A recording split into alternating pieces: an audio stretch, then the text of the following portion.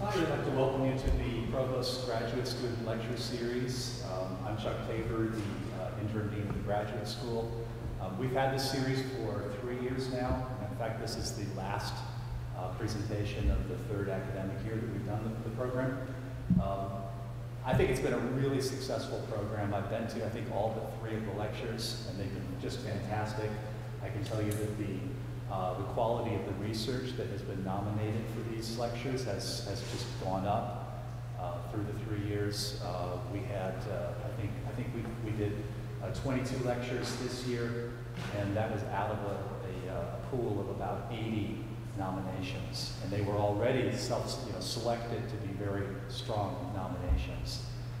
So we're really getting the best research that graduate students are doing at Stony Brook in these lecture series.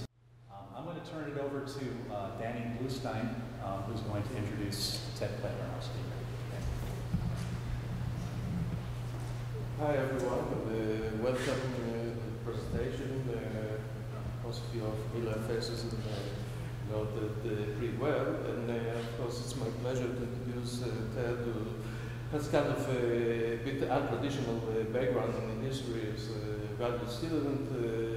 He actually had a pretty long career previously in service in the Army, and eventually arrived, studied at Florida International University with several of my good colleagues and friends, Professor Richard Schurkweiser and Professor Jimmy Moore in the past, and eventually decided to pursue his graduate studies with our research group, and I'm very glad that chose us.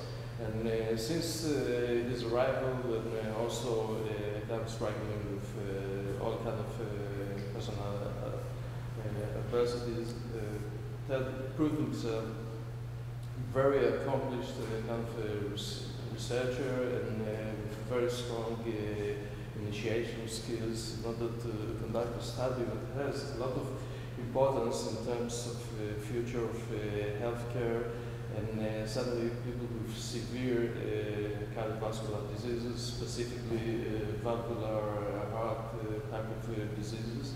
And the very unique project, some of you are pretty familiar with working together with Ted, is trying to develop the kind of what Ted titled as the holy grail of prosthetic heart. This is a polymeric heart valve, something that we've been chasing for the last 40 years, and unfortunately not very successfully. But we have now very strong indications that this is may become a clinical viable approach, and this is extremely important given the fact that we have now a new technique of implanting prosthetic heart valves without necessitating or mandating the kind of thoracic surgery that some of the patients that are either too ill or too elderly to survive such an operation. This is a true lifesaver. And as you're going to see in Ted's presentation, he'll show you the pathway or possible approach, how to solve this very complex problem. So, in that, I'll turn the floor to you and lead us through, show us the light. Thank you. Okay, thank you, Professor Bluestein. Thank you, Dean Tabor.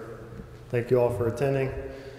As you can see, I've used the Holy Grail as an analogy for my work. And you see the iconic Indiana Jones and the Last Crusade movie image. And he's holding there the Holy Grail, supposedly the cup that Jesus drank from at the Last Supper, and it has the power to heal. And so what do I mean by Holy Grail in this context? It's an object that is sought after for its great significance, and it also represents a disruptive technology in the marketplace that can create a new market and displace existing technology. And you see here a Monty Python and the Holy Grail, another analogy of the project, because sometimes it can be a comical farce in this quest. So to give you some background, if you're unfamiliar with the heart, you can see here at the top right, the heart is shown. And the 4 valves in the heart, there's 4 chambers, 4 valves.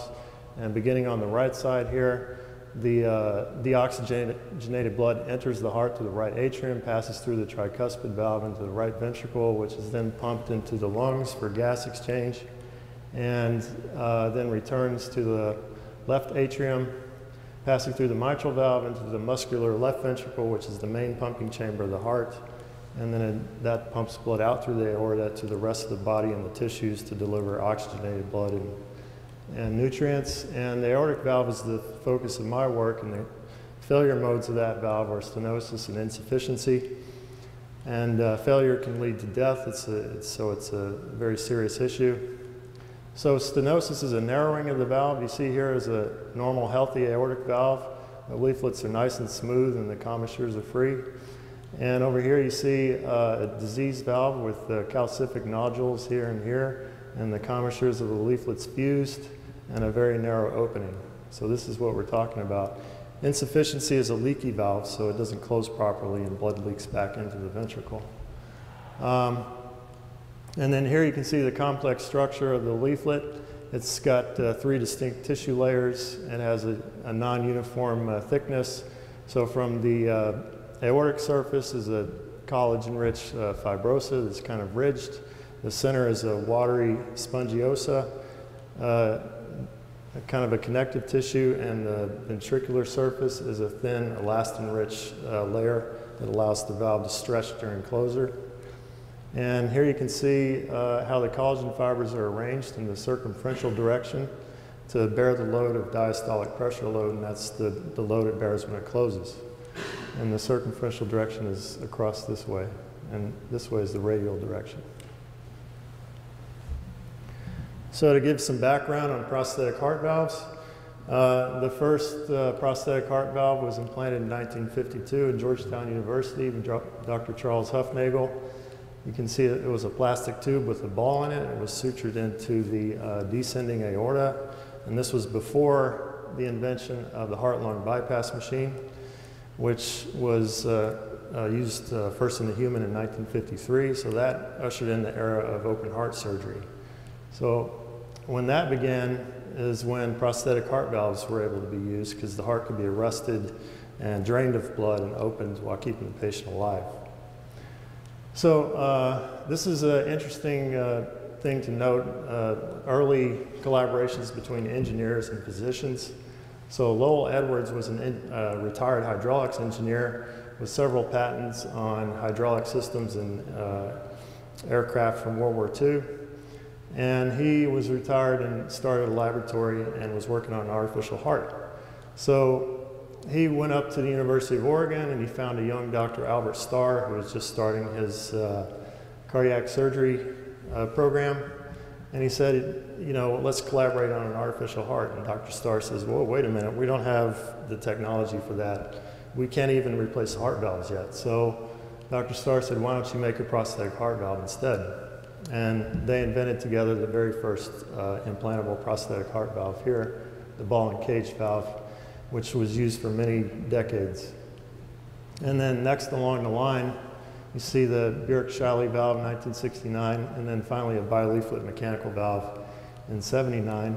And these are all mechanical heart valves that require the patient to be anticoagulated. So they have to take a drug called warfarin, and this is a vitamin K dependent pathway in the coagulation system. So the patient's diet can affect their level of anticoagulation.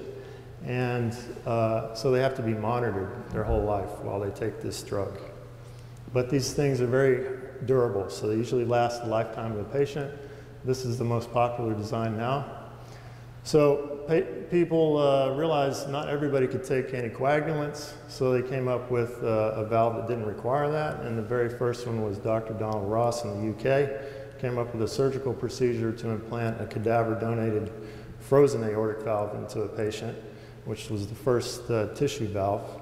And then an engineer by the name of Warren Hancock came up with the first stented porcine valve, which is an animal valve, the first animal valve used in humans. So he also came up with the process of preserving these tissues for use as prostheses. And it's interesting that both Hancock and Shalley used to work at Edwards, and they spun off their own businesses. And then later, Edwards and Alain Carpentier in France collaborated to create this bovine pericardial heart valve. And the pericardium is the sac that surrounds the heart. So they took out sections of tissues and preserved it and sewed it into the stent like this. So 76 and 79, basically these two designs are still used today. 30 years later, we have the most significant change in prosthetic heart valves called transcatheter valve replacement. So in this case, the valve can be placed inside of a catheter about the size of a pencil and inserted into a peripheral artery and threaded up into the heart, and the valve can be deployed over the diseased valve. And this was first conceptualized in 1965. And then later, Dr. Henning Andersen over in Denmark came up with the idea of this stented porcine valve that could be deployed from a catheter. And he came up with that in 1989, did the studies, and it turns out that nobody wanted to publish his work. They thought the idea was crazy, that it wasn't going to work, and it took him until '92 to get it published. So after that was published, a whole lot of interest was generated in this technology. And the two most successful guys were Philip Bonhoeffer in the UK and Alain Cribier in France, and these have become FDA approved in the United States in the last 2 years. This one is for aortic valve replacement. So in terms of polymer valves, Dr. Nina Brunwald was the first one to invent a bileaflet polymeric valve to replace the mitral valve. And you can see there are Teflon tethers to suture those to the base of the ventricle. It's interesting to note she was also the first female heart surgeon. And this was the first and only polymer valve, flexible polymeric valve implanted in a human being, and that was 1960. So since 1960 until now, nobody has gotten a valve like this, a trileaflet flexible polymeric valve, into the clinic. And that's why it's a sort of a holy grail quest, because it seems so daunting. So who's going to make the next transition? We don't know yet, but we think it might be, we're pretty close. So why do we want polymer valves when we have tissue and mechanical valves? Well, if you look at this chart here, it shows lifetime risk versus age at implantation. And the gray bars are reoperation risk of tissue valves. The black bars are reoperation risk of mechanical valves. And you can see at a young age, there's a high reoperation risk that goes down in tissue valves, but the mechanical valves is flat no matter when they're implanted. And here, the solid line is bleeding risk for mechanical valves. The dashed line is bleeding risk for tissue valves. It's flat for tissue valves, no matter when it's implanted, but it increases for mechanical valves. So we want to combine these two features, flat bleeding risk and flat reoperation risk, into one device to eliminate anticoagulants and structural valve deterioration. I failed to mention that tissue valves don't last as long as mechanical because they're not living tissue, they can't repair themselves, and they can't maintain calcium homeostasis. And then also here you see the dashed line is the trend in open heart procedures since 1995. It's been about flat. And then the red arrow is pointing to the line for percutaneous interventions, that's catheter-based interventions. It's been increasing since about 1990. So the goals of this project are to design a new polymer heart valve in the virtual domain and use our device thrombogenicity emulation method to optimize it, and then fabricate prototypes, test them on the bench, and complete an optimization cycle and assess the feasibility of a novel polymer called XIBS. So the device thrombogenicity emulation methodology is really the bread and butter of our lab, the subject of a very large grant from the NIH awarded to Professor Bluestein. And it combines numerical and experimental techniques, and basically it's an optimization tool. And their overarching goal of this method is to alleviate patients from anticoagulation. So you see here, we start with computational fluid dynamics, numerical studies, finite element analysis, fluid structure interaction. And we can simulate platelets going through the device and select in certain regions platelet trajectories that are of interest that we think might cause platelet activation, which leads to thrombosis. Then we can extract those, plot the stress versus time of that trajectory, program it into this hemodynamic shearing device, use freshly isolated human platelets, and then run our platelet activation state assay. And briefly, the assay measures thrombin generation from a platelet that's activated by shear stress and expresses anionic phospholipids. Then the prothrombinase complex conjugates on the surface and allows prothrombin to convert to thrombin, which coagulates fibrinogen to fibrin and is the basis of a blood clot. So what we have here is a defective prothrombin, or an acetylated prothrombin that creates a defective thrombin that can't coagulate fibrin, and it can't feed back and further activate platelets. So we get a one-to-one relationship between shear stress and thrombin generation. So briefly to go over medical device development, we start with the user needs. In this case, the user is the patient and the physician. And the physician basically wants a safe and effective device that's easy to use, and the patient wants something that's going to alleviate their symptoms and improve their quality of life. And then from that, we extract specific design inputs, go through a design process, and get an output, and then perform verification testing. And this inner loop is where we're at right now. And once verification testing works, or proves itself out, we have a medical device that goes through validation testing where we test that it meets the user end needs, all along the way reviewing the process. So here are my design inputs for our design inputs for the tissue valve. It's 19 millimeter internal diameter, which is about a 21 millimeter tissue annulus diameter. We chose that because it's the smallest human size and it also fits in the animal model. We want a homogeneous polymer, we want a thrombogenic footprint less than or equal to tissue, and I'll talk about that in a minute. We want platelet activation less than or equal to a tissue valve. And then these standards come from the regulatory agencies. Minimum of 5 years durability on the bench, effective orifice area, 1 square millimeter, pressure gradient 10 millimeters of mercury, regurgitation fraction 5%, and jet velocity and forward flow of less than 2 meters per second.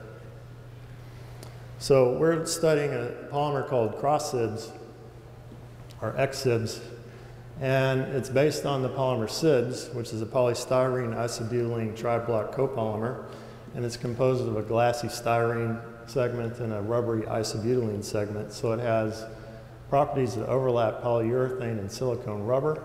And this is in a class of super biostable polymers. It's hydrolytically, enzymatically, and oxidatively stable. And there's no evidence of in vivo degradation, embrittlement, or calcification so far, no significant foreign body reactions, low platelet activation and adhesion. And it's been commercialized by Boston Scientific in a coronary stent, the elukes paclitaxel, a drug to prevent reclosure of a stenosis in the coronary artery. It's also being used for ophthalmological devices by Inovia, and it's also been tried for percutaneous polymer heart valves. And Inovia has formulated a new formulation called X-SIBS that's thermally cross-linked. So SIBS is a thermoplastic elastomer. X-SIBS is a thermoset that can't be undone once it's created. And we expect increased durability and reduced viscoelastic creep. So our initial experience with the SIBS Dacron mesh composite design showed us a few things that we need to change. And you can see the SIBS had an embedded polyester mesh to give it mechanical strength. As I said, it's a thermoplastic, it had low tensile strength. So basically SIBS was used as a biocompatible coating on the polyester mesh. And you can see the prototype here, designed as an open heart implantable valve. And the benchtop results looked good, so they used it in sheep. They put it in the sheep and then it failed. And the reason it failed is here, you can see the viscoelastic creep of the polymer. And you see these arrows are pointing to cracks. That's not from degradation, it's from the polymer pulling itself apart over time. And that allowed the blood elements to infiltrate and attack the polyester mesh. And then finite element analysis showed that there was high stress concentrations in diastole in the belly on the leaflet-free edge. And in parallel, we developed a transcatheter design, you can see here, that's collapsible into a catheter and deployable into the heart, and proved the feasibility of that design. So learning from that experience, we moved on to a new design. So here's the old geometry with some key geometric features pointed out: commissure region, coaptation area, leaflet belly, the profile of the valve, and the stent. You can see the original composite design. And what we've done is changed the shape of the leaflet from a sort of a collapsing cylinder to a hemispherical design, and then changed the leaflet thickness at key locations in the valve. So on the edge, it's thick, 250 microns, and it thins down and then gets thicker again in the belly, thins down again, and then thick at the base. We also kicked out the stent posts. See, these are straight, these are tilted out a little bit to increase the exit orifice. So since XSIBS is a new polymer, we had to get some mechanical properties for numerical studies. So we performed tensile testing on sheets we created and got the data, input that into finite element analysis, redid the tensile test and finite element analysis, and found that the hyperelastic material model matched well with the experimental data. So using that information, we moved on to finite element analysis of a diastolic pressure load, 80 millimeters of mercury on 3 designs. The tissue valve here is sort of the control valve. We got this geometry from micro CT scans performed on the tissue valve. Here's the original SIBS Dacron composite, and here's the optimized design. All the scales are the same in each image. So what you see, the red areas are high stresses. In the tissue valve, you have high stresses in the commissures that spread across the leaflet and also down the belly, but there's low stress in the free edge. In the composite valve, you see high stresses in the commissures that spread all the way across the free edge, down through the belly and then the base. And in the optimized design, you see much lower stresses in the commissures, a much more even stress distribution across the belly, and very low stresses on the free edge. So here you see just the analysis of the full cardiac cycle pressure gradient load and structural finite element analysis in 3 designs. This is a tissue valve on the top. This is a polyurethane valve from Aortec here. And this is the SIBS composite valve. Here's a video of the SIBS transcatheter valve in our left heart simulator. And we did this just to illustrate the effect of the geometrical changes on the opening and closing and the stress distributions. They all behave differently, but you can see the FEA doesn't exactly match the reality of the valve opening and closing at this point.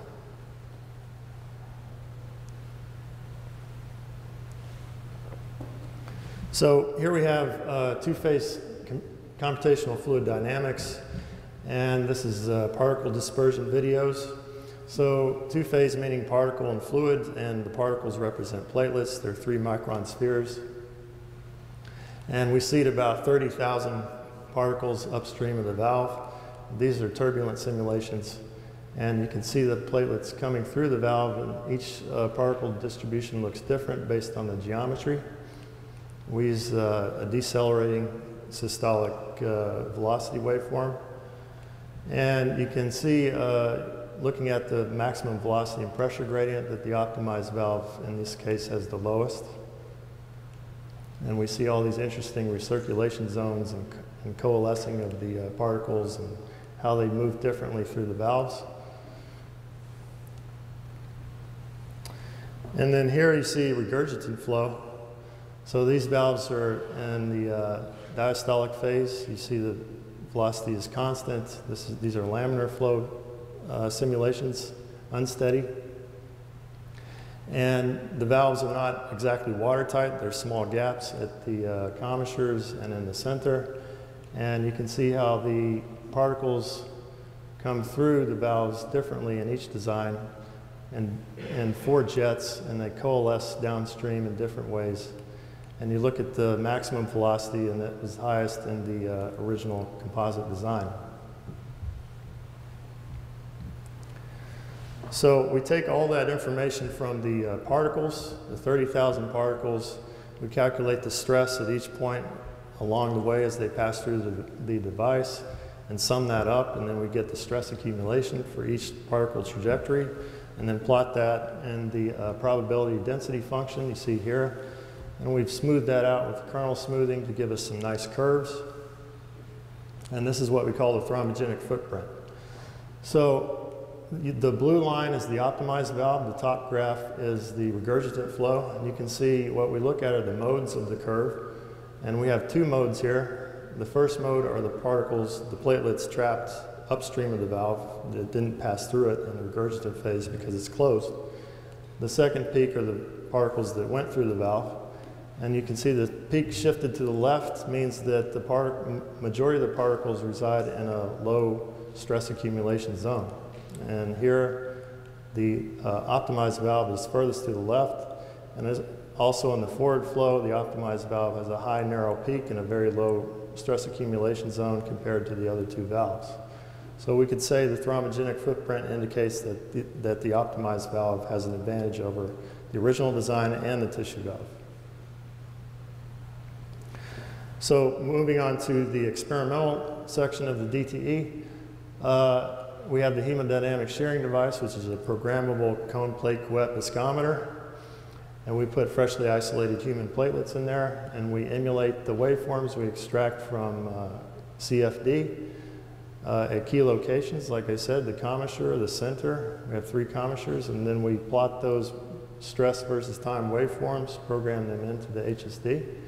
And here you can see the composite design, open valve waveforms, and the optimized waveforms.